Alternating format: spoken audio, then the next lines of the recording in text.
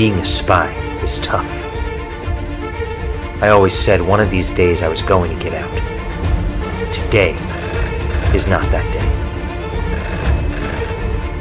Hello, Mr. Hunt. Don't speak.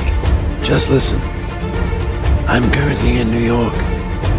The tracking implant in your brain tells me you're in Los Angeles. Well, Mr. Hunt, I've put a bomb, a very big bomb, in the middle of Times Square. And unless you want millions of innocent people to die, I suggest you get there fast. You have 30 days, Mr. Hunt.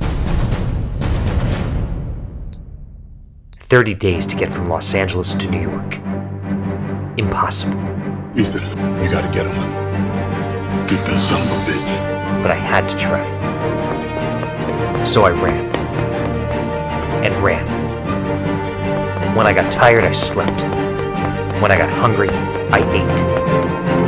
When I had to go, I went to bed. Why are you running? Are you doing this for world peace? Are you doing this for the homeless? Are you running for women's rights? Or for the environment? Why are you doing this? I just felt like running. You just ran. I didn't choose this mission.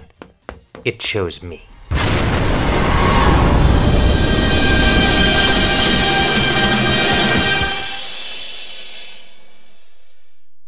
Life is like a massive bomb.